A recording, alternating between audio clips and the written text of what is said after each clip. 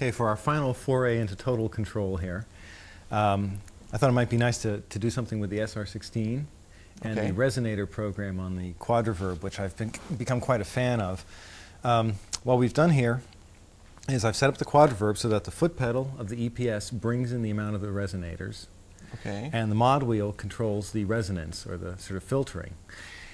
What's interesting about the resonators is that they're like very sharply tuned filters, like a wah-wah type effect or something like that, but they're very sharply tuned, and they can actually impart a pitch to whatever signal you put through it.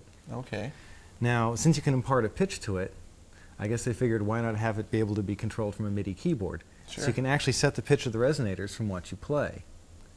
So I have the MIDI out of the keyboard going into the MIDI in of the QuadraVerb, and it's changing the actual frequency at which the resonance occurs.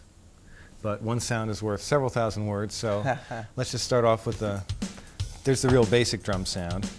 Now I'll bring in the resonators.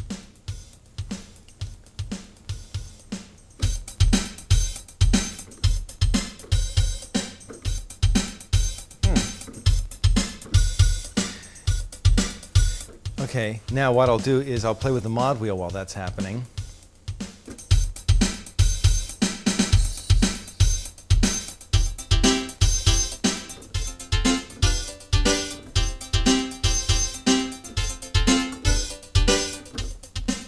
So you can pull it back when you want less resonance.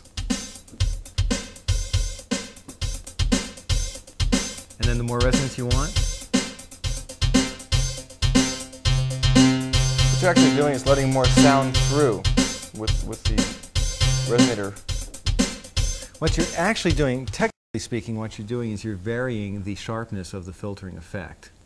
So yeah, I think of it as bandwidth on a filter. You know how if you have like a parametric equalizer and you set a real sharp bandwidth and really boost the resonance, it almost starts to oscillate and become a tone? That's basically what's happening here. The more you turn up the mod wheel, the more it becomes a tone.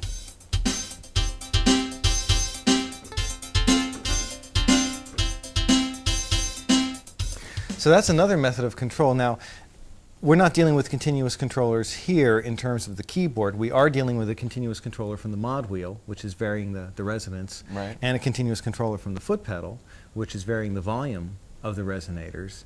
But the actual control of the pitch is coming off the keyboard. So here we've combined just a whole bunch of different things. We've got the drum machine, we've got the QuadraVerb, we've got the keyboard tuning the QuadraVerb, we have the continuous controller shaping the sound as you play. So it's a pretty comprehensive setup. Now, of course, after you've got all these wonderful things happening, the question becomes, we've got all these great patches and all these cool sounds in the QuadraVerb and these drum patterns and all that.